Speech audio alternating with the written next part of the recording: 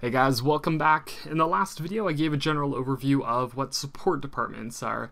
In this video I wanted to show how to actually allocate cost from support departments to revenue producing departments. And we can do this by using three different methods, one being the direct method, which we're going to be going over in this video, and the other two being the step down method and the reciprocal method.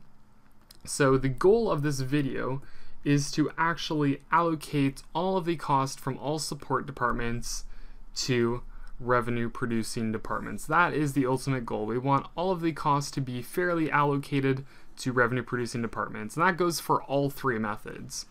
They're going to end up ultimately in revenue producing departments. So let's go ahead and bring up some numbers that we can actually look at.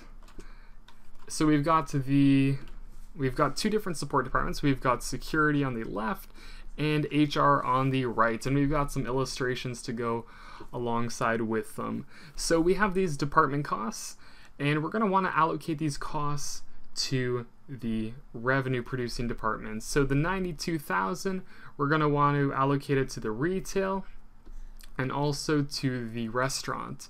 And the HR, we're going to want to allocate it to the retail and the restaurant as well. So this method, it completely ignores that support departments help each other. So it's basically just saying that the support departments are just there for the revenue producing departments. Even though the support departments might help each other, we're going to allocate it like the support departments are only helping the revenue producing departments. So let's go ahead and actually start with our calculations. So using this method, we can start with either the security or the HR department to allocate the cost. I'm just going to start with the security since it's on the left hand side and it's nicely set up for us. So let's allocate it. I'm going to write security in a legible manner, security, and we're going to allocate it to the first revenue producing department, so retail. So we're going to take the $92,000 of department cost and we're going to prorate it based on the amount of security or amount of the support or security department that it uses. So it uses 15 employees of a total of 20. And you might be wondering, why aren't we using the 1 or the 2? And that's because we don't want to allocate cost from support departments back into support departments. This method focuses on just allocating directly to revenue producing departments. So that's going to give us an amount of $69,000. Next is security to the restaurant department.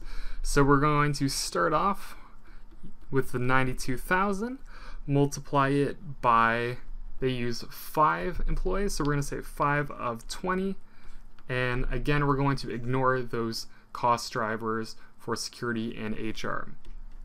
So that will be, well, this works out to be 25% of 92,000, which is 23,000, and we can confirm our work by seeing that these two add up to our 92,000 original cost for the security department. So we've allocated security to retail and security to the restaurant.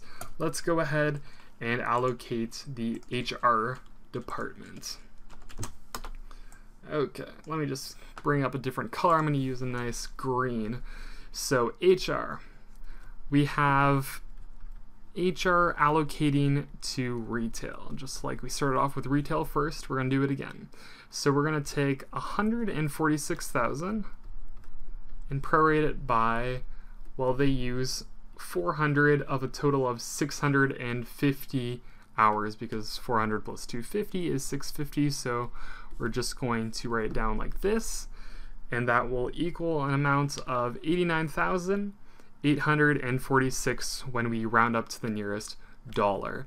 And the next part is HR to the restaurant department. I know this is kind of long, but hopefully it's pretty straightforward. I think it's fairly straightforward. The other methods are a little bit more complicated. So the restaurant uses 250 hours of the 650. So they're going to have $56,154 or $56,154 of cost allocated from HR to the restaurant. So we've now allocated to both of those revenue producing departments. And once again, we can confirm this by making sure that this adds up to 146,000. So there you have it. We've allocated the amounts, pretty simple. And just to summarize everything, I'm just going to draw a table. I'm going to draw this in each video to just show how much cost we've allocated from each support department. So from security to retail, we allocated 69,000. Security to restaurant was 23,000. HR to retail was 89,846, while HR to restaurant was 56,124, which gives us a final value, dun dun dun, of 154,846, while the other is 79,100 and this should actually be a 5, I should say. 156,154. There we go. That way the total amount will be 79,154. Sorry for the confusion there. So that is the total amount that is allocated to retail and the restaurant departments. And this will be different depending on whether we use the direct method, the step-down method, or the reciprocal method. So follow these calculations and you can't go wrong. I'll see you guys in the next tutorial when we talk about the step-down method. If you have any questions regarding accounting or any of the material within our videos, you can tweet us at Notepirate. You can like us on Facebook to receive updates or to share any quick anecdotes about how our videos might have helped. And like always, thanks for watching us on YouTube.